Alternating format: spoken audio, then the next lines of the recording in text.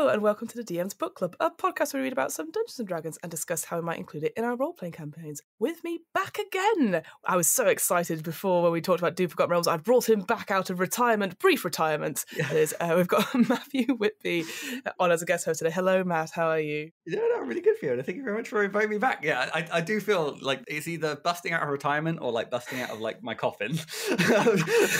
There's lots of debris as you're coming out, a bit of dust exactly. in your hair as you're coming back onto the podcast screen. It's been a little while since we spoke to you, because obviously last time you were on, you talked about Doom Forgotten Realms, which has just sort of come out in the month or so beforehand. Got a good response, which I was very pleased about. And it's, I've sprinkled actually a few little bits and pieces in my campaigns and floated it to other people as well. And they were like, this sounds fucking amazing. No, honestly, I was blown away by the reception. And no, thank you so much for bringing me on last time to kind of like, again, it's podcasts that kind of help spread the word about the stuff we create. So no, I really appreciate it. No worries. But yeah, I'm excited to have a bit of a, was it trap chat? Trap chat, yes, exactly.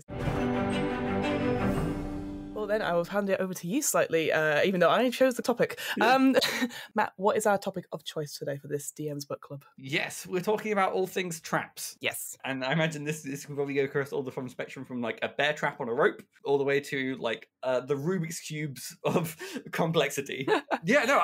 Traps are interesting. I think last time I was on, I had my little door rant about how, like, if you put a closed door in front of a party, there are groups that would be essentially paralyzed.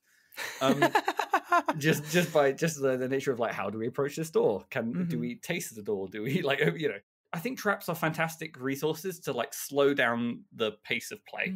Just because obviously if you have like a dungeon setting and stuff like that, and the party's kind of going through and they're just speeding through, and you want to, maybe advise a little bit caution, traps are a good way to kind of do that. But this is where I add the kind of like the caveat, or like the little asterisks. The little asterisks. And this has been said, like, again, the books about traps are pretty good, kind of inform that. Like, the traps kind of need to make a little bit of sense. Yes. So, like, say it's not a dungeon. Say you're going into the manor of a mayor, and you're trying to, like, I don't know, save the mayor, maybe even kill the mayor, whatever it is, and stuff like that. And you come across, like, again, a bear trap. What's that doing in someone's hallway? What's going on with that? What's going on? And unless you've kind of laid the groundwork where the mayor is a very paranoid, or like they've booby trapped their entire house, that makes sense. But it's always the traps of like, okay, well, is it meant to defend a location? Is it meant to kind of like kill people outright? Is it meant to just send people running? And you can have like a lot of fun with, let's say, for example, the classic Indiana Jones kind of going into a temple with stealing some sort of idol. I imagine a lot of the traps in that place are depending on the god. Let's say it's a good aligned god. The idol has great power, that they don't want it falling into the wrong hands. The good aligned nature kind of implies that maybe they're against, or would be less inclined to just have murder traps, nothing but like spheres of annihilation. Just everywhere. They probably won't make too much of an appearance as that. But the idea of like illusion magic to mislead, or a powerful kind of like magics that kind of like create the fear effect. And you can sort of see how it kind of builds the world building of the idea of like, there is something here worthy of protection, and this is how they kind of go about kind of doing it. I think you've hit the nail on the head completely for me. There was a big section, or a big line, which I underlined several times, which was like, make traps meaningful, which is like, I feel like that's my running slogan for any political thing. What's the purpose of it? And it's interesting because I remember when I first started D&D, and I'd be like, oh, this monster's really cool, I'm going to put that in. Oh, this monster's very cool, I want to do that. And I can imagine people getting very excited about traps, because it is one of those things where it's very part of a dungeon. The walls are coming in, the ceiling's coming down, but it's like, why is it there? Your example of the manor is a perfect example. It's like, as a random bear trap on the floor, great. What does that mean? Why, unless you had the lead up to it and the purpose for it that may have been mentioned or not, or maybe it's just subtly hinted at to the players, it's just getting to a point where you're just throwing stuff at them. And similarly, like you said as well, it talked about this temptation of being like, you want to throw lots of traps at your players because you find it super fun.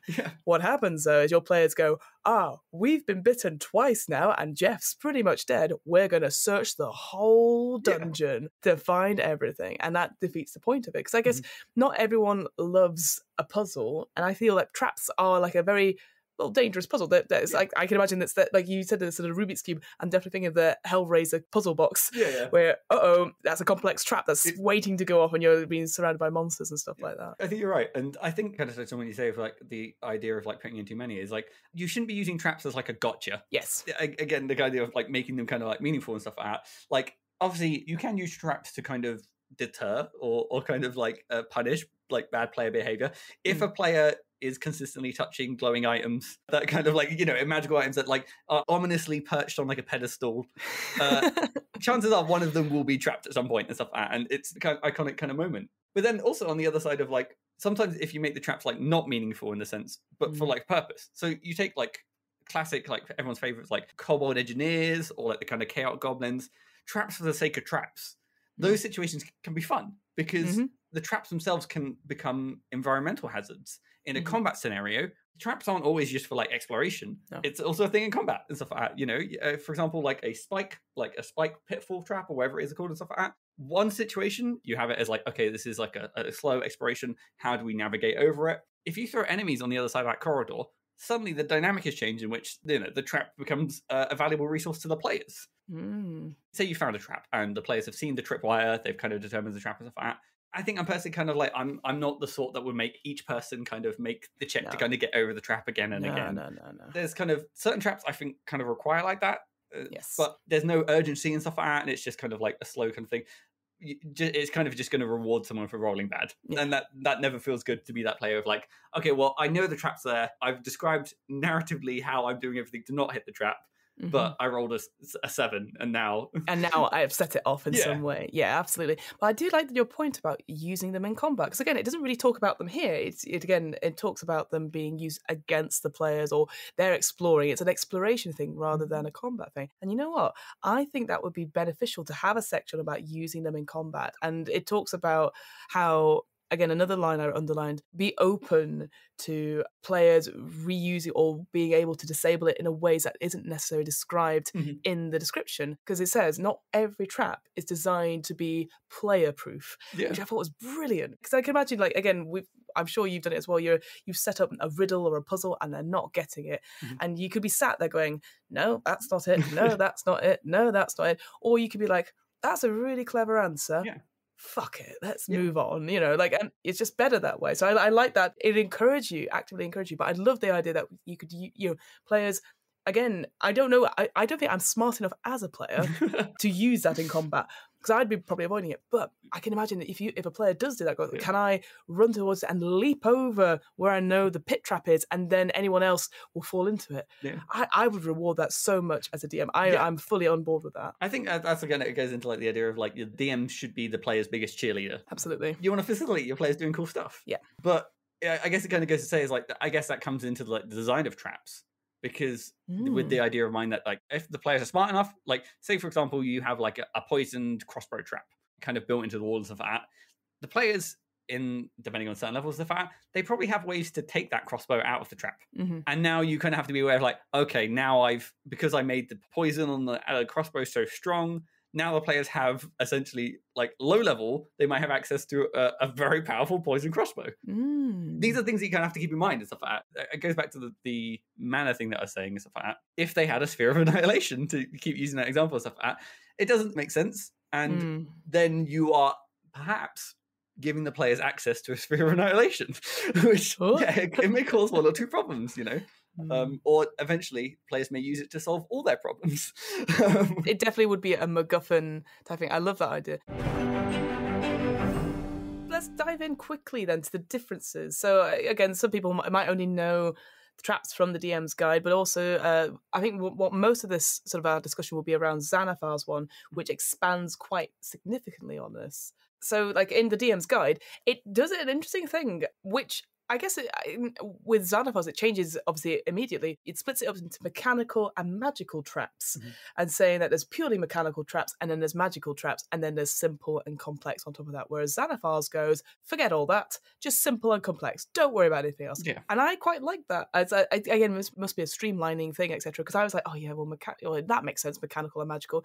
But of course, you can now intermix them and change them about, which makes total sense. Yeah. And it's interesting, their examples that they have. So yeah, as I said before, the DM's guide is about managing rather than creating traps, which Xanathar then goes into a lot more detail about it. Out of all the traps, it sort of gives an example. 8 traps in total, 6 mechanical, so like a collapsing roof. Yeah. Various different varieties of pits, which I quite like. That made me laugh. Yeah. Like a net that falls and picks people up, all that sort of thing. And then the magical ones, as you sort of rightly said, is a fire-breathing statue or a sphere of annihilation. Yeah, and it's like, wow, that's 2 very like big jumps essentially. Yeah.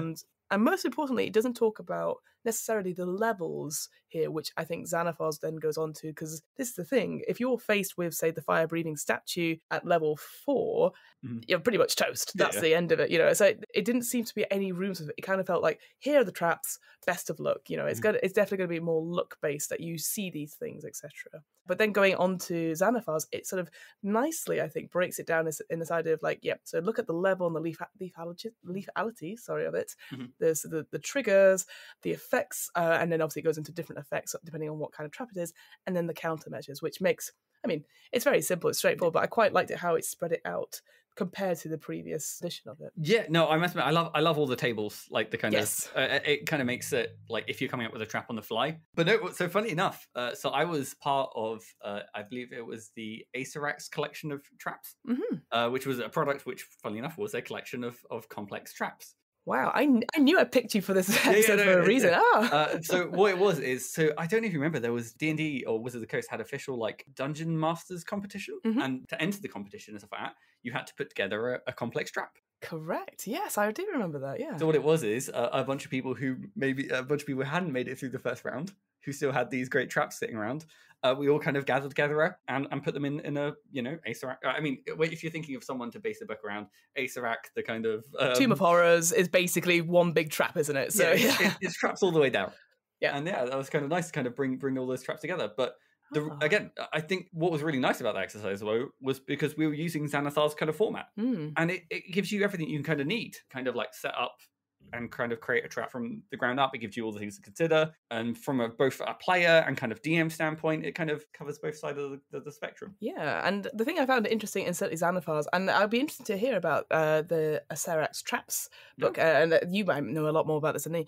Obviously, their example ones, they didn't really cover too much of the higher level ones, bar one right at the end, which is a super complex one. Yes. So it goes, so for the threat level, so the beginning thing is when you determine what ranges it could be sort of dangerous for, essentially. So you've got like levels 1 to 4, 5 to 10, 11 to 16, and then 17 to 20. And then you have moderate danger, dangerous danger, and deadly threat, that sort of thing. And I'm like, what about it's fine? You're like, oh, it's a bit of an owie. There's no, it's definitely like moderate. Is like, I guess because obviously any lower, I guess you'd be fine. But I just like that idea, like, I do like the idea of like, there's a step before moderate where it's just like, it's just nice. It's like, it's an inconvenience. Like an inconvenience threat. I'd love that. Yeah. I'd put that in. Yeah. But so in that Xanathar one, again, that might have been based on, as you're saying, that DM's challenge thing, depending on, I guess it told you what level it had to be and what the threat was. Was there a range of like higher level ones? Do you remember? I can't remember exactly. I think it was literally just like design a trap.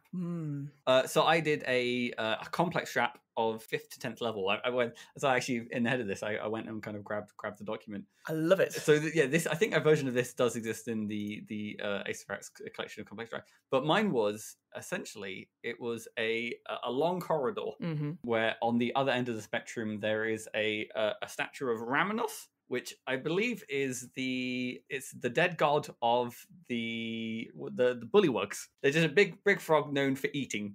They sleep a lot, they eat a lot. That's the big kind of thing. And what the kind of the trap is once you kind of go to the shrine at the end of the corridor, you collect your things, and then slowly the floor kind of begins to kind of like shift open, revealing a large kind of essentially like a slide under the ground. And the slide leads into, funny enough, another giant frog mouth. Nope. As the floor kind of gives away and stuff like that, this frog mouth beneath you and stuff like that slowly climbs up the slope, heading towards you and stuff like that. So it means you have to get from where you started to the other end of the corridor. Yeah. And if you fall down the slope, you've got running less and less time because this frog mouth is getting sooner.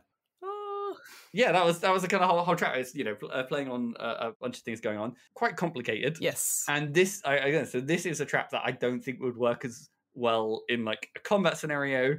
Sure. And that's what I think to compare it to the kind of the complex traps in Xanathars. There's a lot going on, and it kind of these are almost presented as you would enter initiative for something like this in order to kind of work out all these kind of moving parts, because things happen on initiative count 20. And I think that's the big difference between like simple traps and complex traps, is that complex traps almost become an encounter in their own right. Correct, yeah. With many moving parts in which, the players have to quickly work out the solution. Whereas simple traps, it's the difference between like a single skill check to kind of like undo it versus, again, I don't remember the solution for this, the frogmouth trap. I was going to say, is it just outrunning and hope for the best? That's what it feels like. I think so, yeah. You just have to get to the other end of the corridor. Yeah. There's more to the trap going on, where like if people like shrinking magic going on. So I think what it was is it's not that the floor opens. It's more that there are the holes that are kind of like, it's a grate. Right. So what the kind of trap tries to do, it tries to shrink you to a size in which you fall through the grate onto the slide. But that's what I mean. This is why maybe this is my first draft of it. Why maybe it didn't go through to the next round of the Dungeon Masters Challenge. But it was a fun exercise in kind of putting that together and trying working out, the nature of a complex trap encounter like this. Yeah, and you've pointed out that the difference, again, just in case it wasn't clear. So yeah, a simple trap here is a one and done, essentially. Like, you touch the doorknob in Kevin McAllister's house, you burn your hand and the door breaks, right? Whereas a complex one, as you said, it has initiative, it might have several goes. It says to treat it like a legendary monster, which I love. Because this idea of the effects, as soon as the trigger goes off, that, you walk into the hallway, that, and then as long as you are in the hallway or in the space, it continues on. That's usually what the main one it is, but it doesn't have to be that. You have active effects, dynamic effects, which is like the longer that you're in this area, the longer the trap goes on, it might get quicker. So it gives the example of a corridor with sides going across and then a crushing. It felt very Crash Bandicoot in a way. One of those running through the temple ones where you've got to dodge the sides, got to get past thing, and then at the end is a fear effect which will send you back the other way in case you fail. So you're constantly dodging back and forth, which sounds incredible, but also it's very terrifying. Not like Crash Bandicoot at all. I mean, Crash Bandicoot has some scary moments. And then constant effects. So like, what's it going on there? So yeah, all these different elements of it. But more importantly, I think, is like that sort of countermeasures and disabling stuff. So again, back to the simple traps. A great piece of advice, which I think I'm just going to carry on forward, because I hate going, what's your passive perception? I'm just going to write it down somewhere and just stick it like on my screen so I know. And then I can be like, oh, you see in the light a tripwire, etc. I just point it out, because that's the thing. It requires people's passive perceptions to pick up, and then therefore they can then disable it should they want to, or work out a way. Like certainly with the simple traps, there's always a way to easily disable it, or it's just made for a one and done. As the complex traps, because there's a series of actions, you might need a serious number of checks to disable bits of parts of it. I'm the same thing. Where I always have my player's passive perception around, because it's just easier to kind of set the pace, because you can kind of say this player notices something and kind of keep the ball rolling. But working with passive perception, it kind of rewards the players getting stronger and stuff like that. As the kind of game continues and stuff like that. Simple traps and stuff like that, like take the classic tripwire and stuff like that, it should be catching up low level parties, because inexperienced. But once you hit kind of like level 10s, level 15s and stuff like that, it's almost expected that like you are maybe dungeon delving experts. You've been around. You've seen a few trap wires now that you kind of know what to look out for. I kind of like that. So it doesn't punish stupidity. So like for me, for example, again, separate to this D&D conversation, but I've played Alien RPG. And of course, I've now, after the first session where I almost died because I went into a room and didn't look up, I now go into every room and look up. And that was definitely a player thing rather than the mechanics. But it was just so funny because I go into the room, it's like, oh, okay. And then there's like something comes onto my shoulder, I'm like, oh, I should have looked up. And they're like, yes, you should have looked up before you went into the room. I must admit, that's like a human thing though. It's like there's so many rooms I walk into that I don't look up. Humans just by default. I tell you, all humans out who listen to this podcast, I guess you are human. Please look up every room you go into, just in case there is something about to go onto you there. But I guess you make a really good point though, because then it kind of talks almost about like traps almost kind of like set player behavior almost. And it's that thing of like, again, if you are consistently using traps in the same manner and stuff like that, then you can become predictable. And that's why sometimes thinking about who designed the trap, who made the trap, how it came in, can kind of break you out of the cycles of like, It's not always a tripwire. It's not always a dodgy door handle. It's not always the bucket hanging over the door or like the alien on the ceiling. It kind of changes up the face a little bit. Yeah, agreed. The one thing is like traps should be fun, and I think that there are definitely situations which sometimes it is that kind of like, okay, this is punishing like risky behavior versus okay, you now have a problem in front of you that you now need to solve. Because I guess there's a difference between take like the classic kind of like pitfall traps or stuff like that. Like if characters are kind of walking down the corridor without checking, they haven't got their 10-foot pole out to kind of pop a thing, you have the players fall into a hole. And whether that's kind of meant to be like a health tax or something like that, where you're trying to like, burn resources and stuff like that, or is it the fact that like, okay, well now the hole goes to a whole separate part of the dungeon. Yes. And that completely kind of like, so now that kind of now veers the party off, where like they either choose to split the party or they all now kind of dive down this hole. And I will say in Tomb of Horrors as well, there's quite a few of those things where you'd be like, I remember distinctly like halfway through, there's like 4 pit traps in a row. And of course, by the 4th one, they're like, we're fucking done with this. So they're not going to, they'll have jumped over it. Whereas in fact, at the bottom of that one, there's a secret door that leads to the rest of the dungeon. That's bloody cruel because they just basically just go into like, I think it's just like literally a dead end, which is a big trap in itself, which I won't necessarily spoil. But yeah, it's just one of those things where you're like, it talks about the purpose of that dungeon, and let's talk about that in a way. So it's certainly Tomb of Horrors is created by a Serac, who's this evil demi-lich, and it's literally designed to stop people coming into the dungeon as a fake ending, technically, to stop them getting the treasure. And I think this comes into, we did do an episode a little while ago about designing a dungeon, talking about the purpose of it as well. If you're marring it up with a particular dungeon, talking about that purpose, as you said before, these traps, are they meant to alert someone that there's somebody here? Or are they delaying someone? Are they restraining so that they're going to take more damage? Or, as you sort of said, are they slaying them? Are they just killing them outright? So I think that is quite important when you're designing a trap, again, specifically for a dungeon, working out which one of those 4 sort of main purposes matches up with how, if you're designing a dungeon straight off, or if you're using a published dungeon, marrying up with that. So I do think that, starting from that point, as you've said pretty much, that what is the purpose of this trap? Does it marry up with the objectives of the creator who's put it there, etc.? And I feel like you can be fairly kind of creative and think of like traps in a different sense outside of dungeons.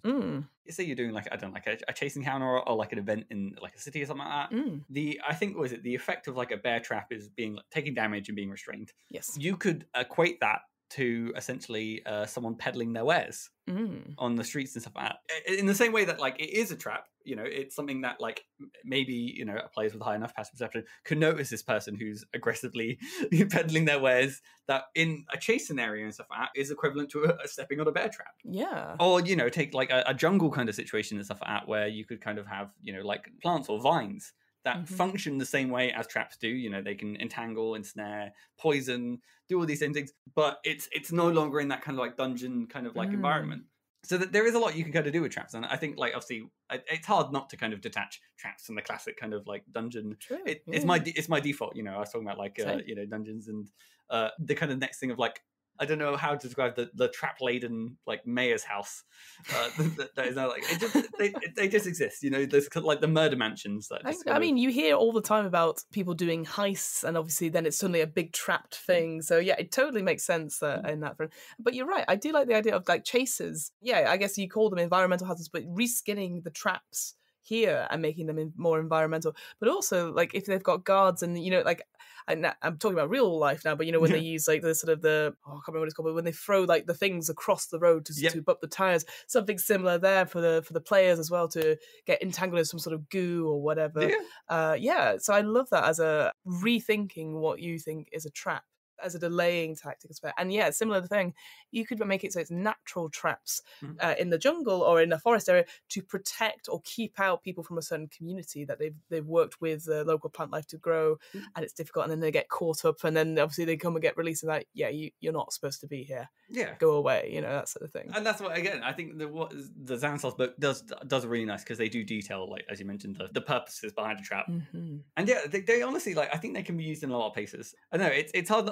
Sometimes when you think about like designing traps, kind of creating them and stuff like that, it does feel like you're trying to go out your way to be evil. Unless they are the kind of like the traps which are just like kind of like protective, or you know, they're kind of like trying to deter people, like, no, please don't go this kind of way and stuff like that.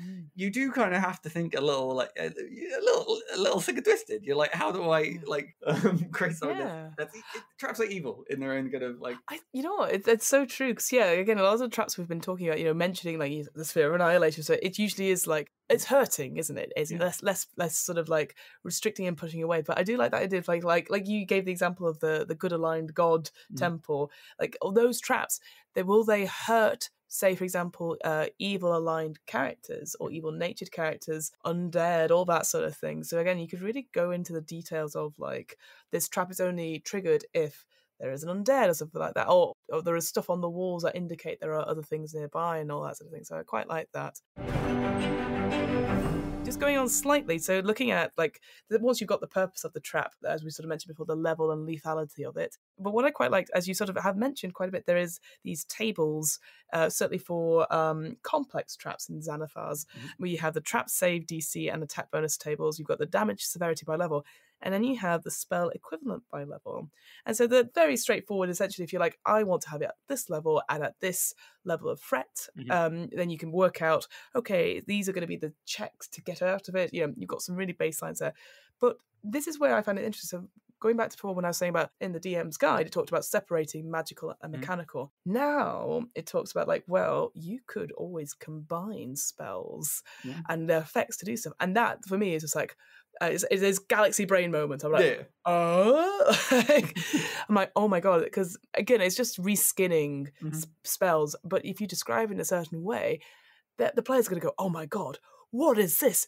Oh, how can we use it? It's going to kill us, you know. And I just love that as a result. Because what is it? I mean, like, I'm looking at the table now. It's like the example is like a 9th level spell plus a 5th level spell.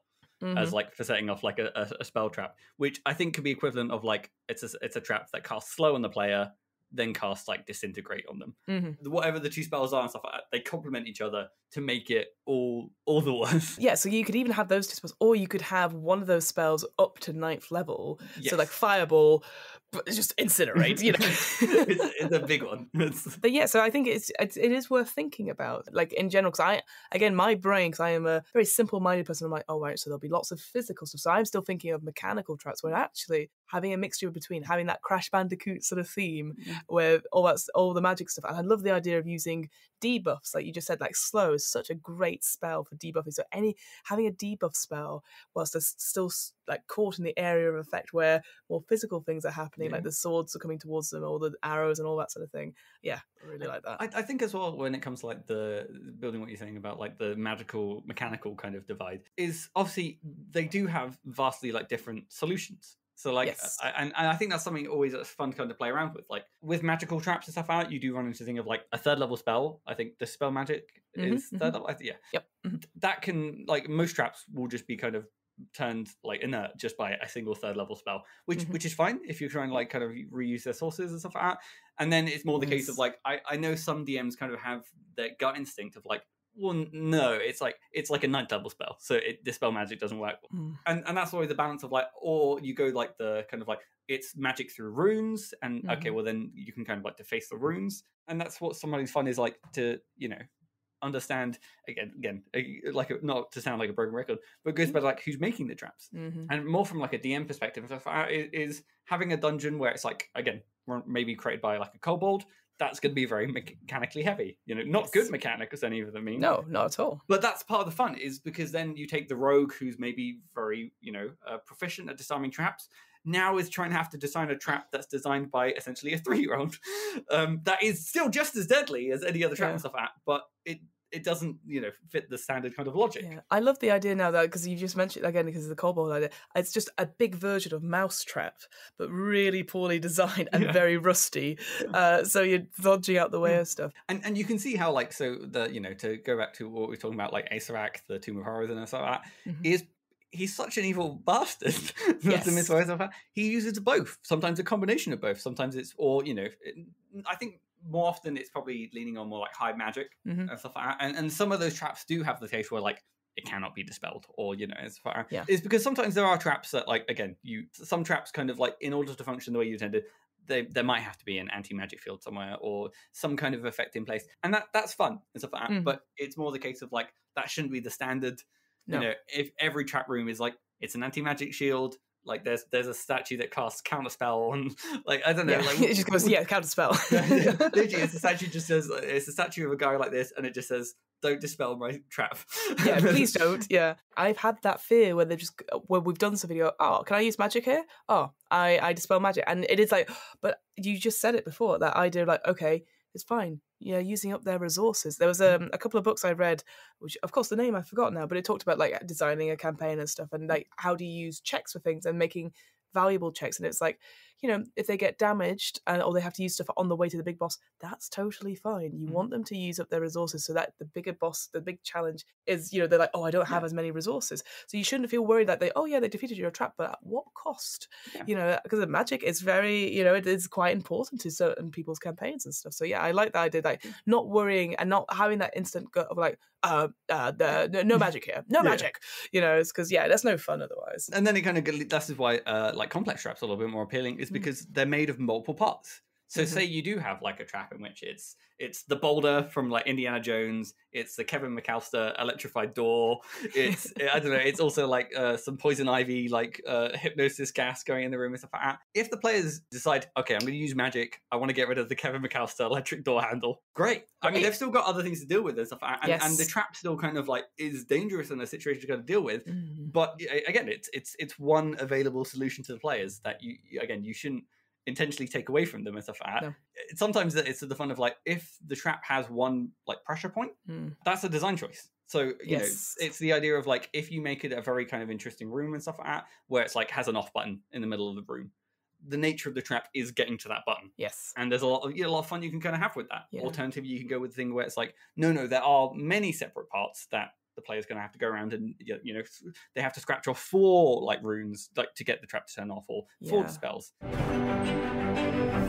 The next bit is like the trigger itself. What is it? Is it that single thing or is it multiple things? And I quite liked, again, it talked about it here saying if the trigger could be obvious, but the nature of it is not. So if they spot it, they can still set it off because they'd be like, what does this do? You know, follow the line and it goes into the wall and you're like, I'm sure it's fine. And then not worry about it. But yeah, I like this idea of like, you have the big button, it's obvious there, but then nothing's written on it. You're like, I wonder if that it talks about in complex traps, as you sort of rightly put, usually to disarm it, you have to be in the area of effect. You can't necessarily do it from the outside, or it's at the end of the trap. Like again, if you got like those sort of scythes, like whatever, you get through it, and then there's like a lever that you could like do on that side. So yeah. I mean, that's the thing is like sometimes it makes sense. So like if the trap is like, you know, to block a corridor, it might make sense that like the way to turn the trap off is on the far end of the corridor where, you know, people who've already passed through can turn it off or turn it back on again. Actually, that's a good point as well, because it does talk about in designing complex traps as well as map is like another important section there. And we've talked about it again just now, really, just like where would it be best placed to make this trap? Where would it go? And so it talks obviously like choke holds or like very long corridors are usually good. But again, you could be putting it out in like the dense jungle or through a city or whatever. So it talks about like you've got the map of the area you're building. I think again, it's the idea is that you're pairing this with a dungeon you've just created, so maybe mapping stuff like that. But again, I think it's good to have that moment going, okay, you got the purpose of it, you got the level and locality, you kind of know what it is, where does it appear, and then pinpointing that, and it just really helps you on that front. So yeah, mapping it out is quite key here. I think as well, sometimes it almost becomes like in a lot of the kind of the complex traps, I think in Xanathar as well, I think some of them would probably benefit from some visualization. Agreed, 100%. But unfortunately, I think that is the case of like when it comes to complex traps and stuff like that, is a lot of them kind of veer towards describing entire rooms. And that's just the nature of like the kind of, you know, the complex traps is they have a lot of moving parts and stuff like that. And sometimes they can be hard to like physically like draw and stuff like that. Again, I know in like was it Tomb of Annihilation and stuff like that, there are some rooms that are very hard to both describe and visualize. There's like I'm trying to think of like there's one like an angle, or I can't remember exactly and stuff like that. I don't think we didn't face it when I was playing through it. But yeah, it's with a simple traps. Again, you don't they are as they are, but complex maps, because you are now entering kind of like, you know, initiative and stuff like that, there are places where things happen and there are times when those things happen. you kind of need to give the players more information. And actually, that you just reminded me, because there was a book I was going to recommend and I completely forgot it, and then you reminded me because of the map stuff. So I got recently Traps, Puzzles and Dungeons, the Game Master's Guide to it. It's a black cover with lots of various sort of outlines of a skull, obviously. Nice. What's interesting, what's interesting, so it has 2-page spreads of traps and an image to go with it, so you can easily visualize it and see it, and then you could always just put that or photocopy that page in it. And they've got one-shot adventures, which are, I don't think they're fully like Tomb of Horrors style, but they've got enough to be like, okay, so this is how you'd put them in, these traps in here and here and here. You know, they expand from like full room stuff, proper puzzly like type ones as well. And yeah, so I'd recommend that. That one's got a special piece by 3 Black Halflings. They've designed a little adventure for that as well, and that's come out very recently. And I was just reading it through, and it's like, again, it maybe gives that temptation of before you're like, oh, I want that monster here, I want that monster there. But some of the traps, I was like, that could be cool. So maybe something that you could replace something and make it a little bit, if you're like, I need to slow them down a little bit because they're racing through, as you were saying, here's one that they can do for half a session, and we'll see how far they get in that sort of sense. That's what's great about most traps, is like the complex ones and stuff like that is generally they're quite easy to kind of fit in most kind of dungeons or places. Like, again, it is always dungeons. It's just the go-to of like so many of the designs. They're so easy to drag and drop into kind of like different rooms. And that, in fairness though, I think that's part of the experience. Like, if your campaign or if the adventure you're kind of playing and stuff like that is that classic like dungeoneering experience and stuff like that, the players are expecting or wanting traps, and that's that kind of balance of like, give the players what they want. You know, let there be traps in which they get the upper hand and they cut the tripwire, they kind of get out. And there'll also be ones where they're just like, okay, well, I stepped on the pressure plate, I'm sorry, or I didn't have the bag of sand, I just took the idol. And then it talks about, obviously, the elements. So this is, again, looking at complex traps again. So you've got the active elements, the constant elements, and the dynamic elements. And these are basically how it talks about actions and how it progresses going up, right? So obviously active elements, as soon as you step into the corridor, or as soon as you step into on the pressure plate, you trip the wire, that's when it sort of starts to go. And then you've got the constant ones of stuff that's constantly going on at the end of each turn, at each round. And then the dynamic ones is when it's sort of, it's still a threat and it's speeding up, or the effects you're trying to get through it in some way. It gives an example of a room that's flooding, which again, you don't really have that too much in D&D. It's always things crushing. And I think flooding, I'm all up for being like, oh no. I think, so is it swimming, like you have to deal with the swimming, and then third dimension, it gets kind of complicated. True. Yeah, I think I saw, because I've been watching a little bit of Dimension 20, they had a very cool battle map. They're in the sewers and stuff, and the water was rising every turn, and they had like additional like it was like a clear place thing where they could lift it up every 5 centimeters. That's really cool. Very bloody cool. But of course they were like, okay, we're going to hop onto the next little bit of soup. Oh no, we've left one of them behind, and they're like, and there's crocodiles, and I'd watch Unsleeping City, I'd watch it. What's quite great about like, I guess, like dynamic elements or like scaling elements is you can kind of give the players, like, if it's in like, take that scenario and stuff like that, is when the players enter the sewer and stuff like that, they have a few rounds to kind of understand the mechanics before it becomes a deadly threat. Yes. And I think that's kind of what you kind of want and stuff like unless it is like the kind of like the style of dungeon is like you take wrong step, you die. Yep. That's the thing. People, if people who are going for that experience, love that stuff. Like if you're going with, what is it, the kind of like a meat grinder like thing where you have like a bunch of like level 0 characters and you kind of work through. But if you're doing in like a more established campaign and stuff like that, you can throw really deadly traps in their way and stuff like that. But there are fun ways to kind of design in which it's almost like a tutorial. Yes. Like the early rounds is the trap winding up and you can see, okay, the water is filling up. That's not a problem right now. I can see when it would get a problem. And then step 2 is like, oh, every now and then we're getting electrocuted from the ceiling. I can see that would be a bit of a problem. Yep. Oh, the water's still rising. Oh, and the electricity is getting, I imagine it won't be too fun if the two, it's those sort of systems that you kind of play around with. Well, I'll say, like, my favourite example they did of the complex trap is the Jester's one, where it basically portal, that a sphere starts rolling down, goes and it disappears at one end and appears at another end, but because it's going faster and faster and faster, so it builds up, you're like, oh, okay, we took some damage, but it's okay, we've got oh god, it's back again. And working out how to slow it down or get rid of the portals or something like that. I love that one, because that the ticking time bomb of that one, it's going to get very quick, and it's going to be, you were not going to stop it. You've got like 3 or 4 rounds. What do you do on that front? The opposite end of the argument is that traps like this and stuff are deadly. Yes. and these ones, it's like, And you kind of have to be aware of what your players have. Yes. And their abilities and stuff like that, because you can design a trap that through maybe, the players using their resources and stuff like that, they aren't equipped to solve or fix or get out. And then you've just created a death room. Yeah. So, it goes back to what you're saying about the puzzle solution. It's not bad design to have more than one solution to a trap. Mm-hmm.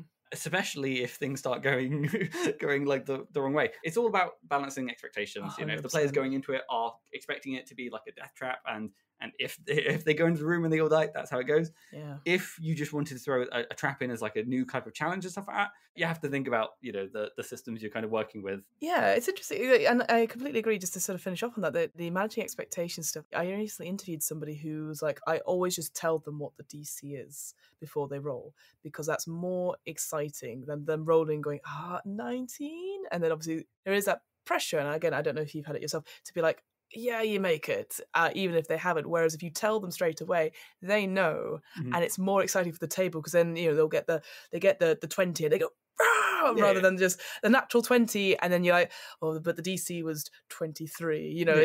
It's so I'm definitely going to ascribe to that school now of telling people what the DC is now, because I know there's that worry about like, oh, but I don't want to spoil the surprise. But I think the similar thing here is that's manage that expectation, going, okay, you're going to a dungeon, you've read lots of information about it, it's a paranoid thing, like even if it's like clunky exposition, I'd rather my players have a good time rather than be completely steamrolled and go, well, what a waste of time, we've lost everything. I want them to enjoy the game. I think this is where like the cliches of like blood writing on the walls, blood. No, or like the idea of like you find the skeleton of an explorer who has a diary and stuff like that. There are so many cliches kind of existence that like you can kind of use to pre-warn small things like that. Sometimes you can place these clues, like they can find the explorer after they've gone through a trap, and that could be the case of like, oh, that's how we should have done it. And then, it's fun things like that. I like that. If you are concerned that you are designing a complex trap that might have, a lot going on, don't be afraid to foreshadow some things, If the players are going to this dungeon that you designed ahead of time and stuff like that, have it so they meet someone who's a past adventurer who've gone into the dungeon and left. Yeah. And can say, this is all I know. I got to this room. 3 people died in it. Yeah, that can kind of make the story more gripping, because then it's one, setting expectations. It's two, also kind of like excitement, because it's like, there's a murder room. We know there's a murder room. We know what the room looks like roughly. Again, depending on how your relationship is with your players, like if you said, oh, there's a murder room, they'll be like, oh, I bet we can do it though. I bet we can, because players are silly like that, aren't they? And I'd rather them be excited about it rather than going, well, we're going to avoid that, because you could set up other traps and stuff. Yeah. And then just finally to mention, because we mentioned this initiative stuff as well. So everyone rolls initiative, and there's a complex trap. It sort of talks about it having 3 kinds of initiatives, sort of like slow, where it goes on initiative 10, fast, when it goes on initiative 20, and then very fast, where it goes on 20 and 10, which I love. Because because I've just mentioned it, Alien RPG, the monsters in that, it's a card drawing system where everyone takes a card between 1 and 10, and that's the order they go in from low to high. Definitely. Yeah, and the aliens, spoiler alert, because they are very quick, they get to take 2 initiatives. Oh, okay. So obviously you're like, oh no, I seem to be going first and last. So I do like that, and then of course using it for different parts of the trap as well, whether it's the blades, or if it's or if it's the crushing thing or the fire. So I think there's a lot of fun to be had and playing around, and like I said, there's no harm in it just being like, it's a slow trap, but it's going to be deadly, and I think you can have a lot of fun with changing and doing these things essentially, and like you said, experimenting, which I'm really excited about. And the fact that so many complex traps are designed through initiative and combat and stuff like that, throw some monsters in the mix, throw some creatures in there. Yes, absolutely. I love, my favorite one, like trope that I don't use enough, is the idea of rival adventuring parties. I know. And the idea of 2 groups in the same trap, in the same trap room, not necessarily fighting each other, but going for the same treasure. I think that's such a cool kind of dynamic, because then it's everyone against the room. Yeah, it's a proper Tomb Raider type style, like time trial sort of thing as well. Yeah. Or like again, aspects of the trap could be the creatures itself. Like again, the classics and stuff like that. Poison snake rooms. Or things like that, or oh, it's a dragon. I don't know. The trap's a dragon. Shit. I'll be honest, that's not the most imaginative trap. you could make. Oh, no wonder you didn't get past the first round. Yeah. Just saying. I like the idea of like the first trap is like I don't know, it's like a bear trap on a rope. And you go, okay, we can get this. Is going to be easy. The next room, it's a dragon. That's the trap. Surprise! that's the kobold making the dungeon, and it's like, oh no, I've not finished this room. You could have a lot of fun with like the idea of a room that kind of uses some version of polymorph or animate object in which nothing in the room is as it seems, and messing around with objects is like, okay, I grab the spoon, touching the spoon deactivates the magic. It's not a spoon, it's a dragon. Or, talon of a dragon going, what are you doing? Traps are a lot of fun. It's because you can get wild and crazy with them. And I think the only thing I can suggest in terms of like, if you want to see traps in action that aren't necessarily like published material, so the two that I can think of off the top of my head, there's the Rick and Morty versus D&D starter set, which I don't know if you've played at all. No, I haven't. Basically, because we've done an episode on that, but essentially Rick, the character of Rick, is the dungeon master who's just an asshole. So he's obviously the creator of the dungeon of Rickness, that sort of thing. So, and it's great because obviously you could all the traps and stuff like that. They're obviously a bit sci-fi themed, but also pretty. It's quite funny. There's definitely the pinch and the owl sort of effect of stuff where they do stuff and you're like, idiots.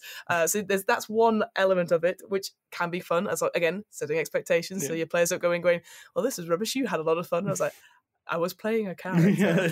It's a commitment to the role. Exactly. Or you have Patrick Rothfuss's the Ice Star Facility adventure that he ran for Acquisitions Incorporated, which had that whole sort of theme of like, okay, we've got interns, they're going through certain rooms. And sure, that was a bit more puzzling, a bit more themed, because obviously it's like first room is a catchphrase room, but you could easily add so many more traps to get to the end and like have monsters and stuff in that as well. And there's one of my favorite rooms in it, because we were talking about that no magic thing, is that it talks about like a team bonding thing where you have to get across like a 10-foot gap and it's 50 foot down, and there's obviously something down there, and it goes at the end, magic's been deactivated in this room.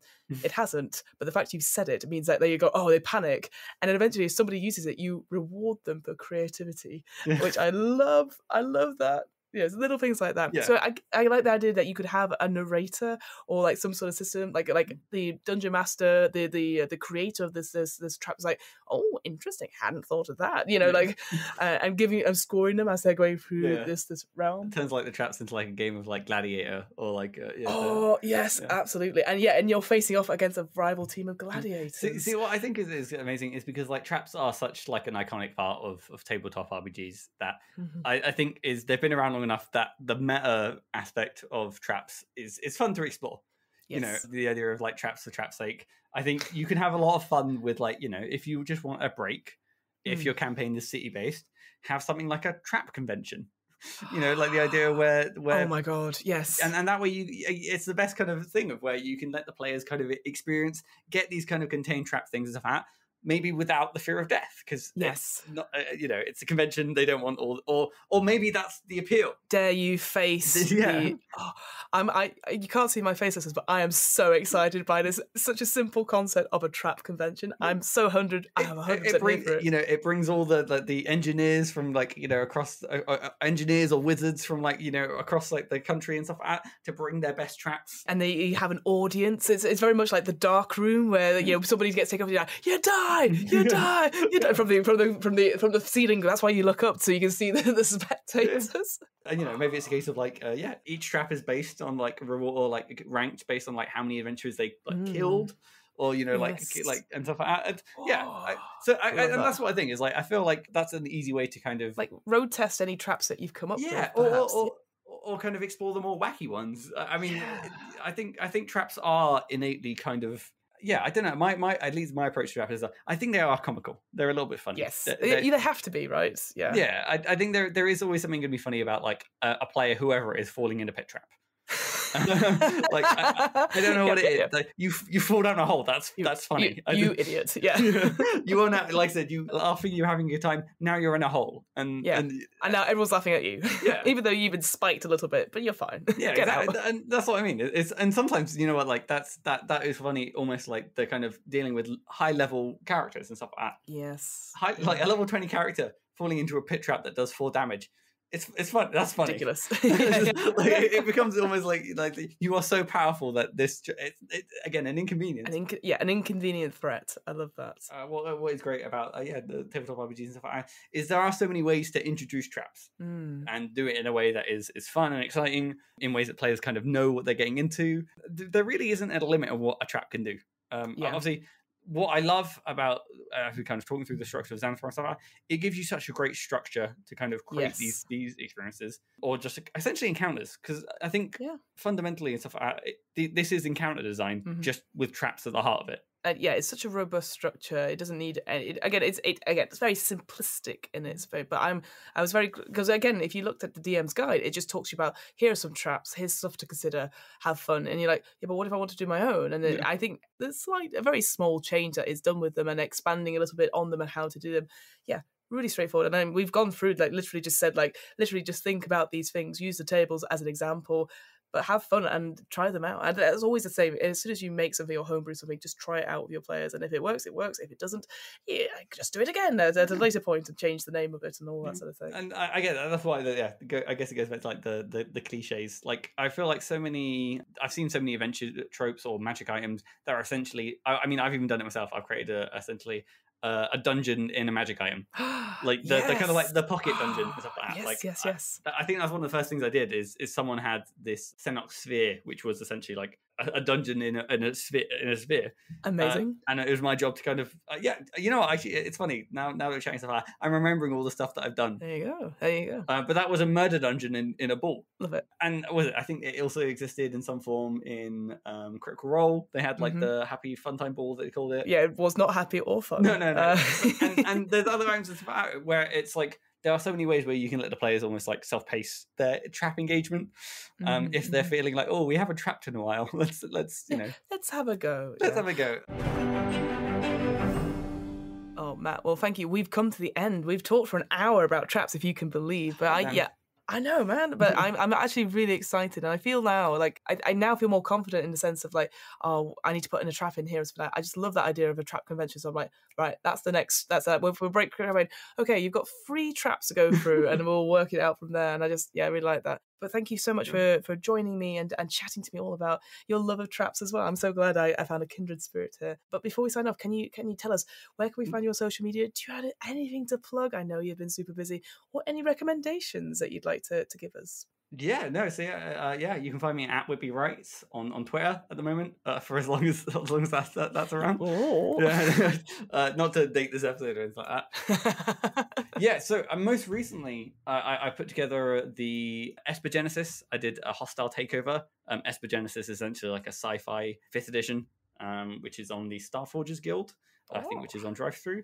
But that's also a little bit of adventure writing that I've kind of been doing. I'm brief hiatus from tabletop RPG stuff at the moment. But I did want to shout out Beneath the Waves, which is it's a project by one of my friends, Kai. He co-led it, which is essentially everything you need for water and like underwater based campaigns.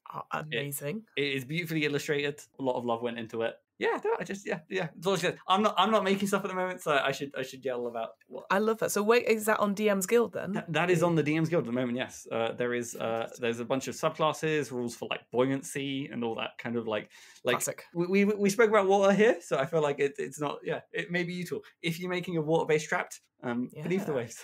Beneath the Waves, yeah. Well, I'll definitely make sure we've got put it in the show notes as well. Yeah. And from me, I run What Am I Rolling, a twice monthly RPG one-shot podcast. As always, it's going very well. Episodes will be out. I'm busily doing a backlog of stuff. We've had Paranoia's finally come out. We've got interviews with the writer of the Alien RPGs that got done, so that was very exciting.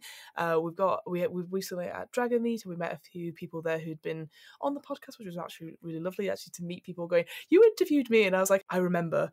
I think it's because it was so like, internet wibbly wobbly, all that sort of thing. But yeah, that's still going on, and we have an offer code for DM's Book Club, which is DMBC for 10% off your first order at Third Space Gaming, which is your friendly local game store in Burnley. And they've got lots of terrain and stuff like that. They probably have a lot of Magic cards. I've recently got into Magic. Nice. My partner's really into it, and I at first I was like, oh no, I have to remember all these things, and everyone's got their own game going on. However, we did like a a draft, like a booster draft. That was amazingly fun. Yeah. Because suddenly I was like, here's a pack of cards that I've got, and I'm like, right, I need to make this into something that will protect me from 4 other people. I mean, as someone who recently, like, I played Magic for the first time after a long hiatus, I know the feeling. I've got the itch again. It's fun. Like you said, they know what they're doing with those pieces of cardboard. I'll give them that. Oh yeah, you're gonna get yours out now. Yeah. So I recently I've invested in the Unfinity one that's just come out, which I don't know if you know much about Unfinity, but essentially it feels very board gamey, very role play in the sense of, like, from what I've heard is that it just makes up rules. So for example, in the previous edition it said like any object on the table in front of you can be a +1/+1 counter, and they were like, there's chairs, there's this, and I'm like, this. I was like, this is it. So I've got the recent box. It's all about carnivals and stickers and all that sort of thing. So I'm like, I'm very excited about that one. Yeah, some of my famous ones was like in previous versions, I think they had things where, like, because it was in a draft format, you would get people from other tables to like come and like it's a giggle. It's a giggle. That's the stuff. Whereas before I was like, oh, it's that serious and there's lots of lore and stuff like that. I'm all up for like, it feels very much like, I don't know if you ever play the card game Flux at all. No. Whereas there's all it is that you have a card limit, and the rule is like draw 1, place 1, and the goal is this. But every card you put down adds another rule or something different to it, to the point where you're just like, okay, here's this, and I've completed this agenda, and oh no, and it's just so it's that same thing. I feel like with Infinity, but everyone's playing slightly different games all at the same time, and can be overwhelming. But it's so much fun. I've been slightly converted, and I'm a bit annoyed that I wasn't in there sooner. So yes. So that's my recommendation: is check out some Magic stuff over Christmas and see if any of the new sets are interesting. But Infinity sounds fun. Small indie game, Magic the Gathering. You might not have heard of it. You might not have heard of them. Nothing to do with I don't know, Wizards of the Coast. Well, thank you so much, Matt. It's been a pleasure to have you on. No, thank you very much. I think the hour has flown by.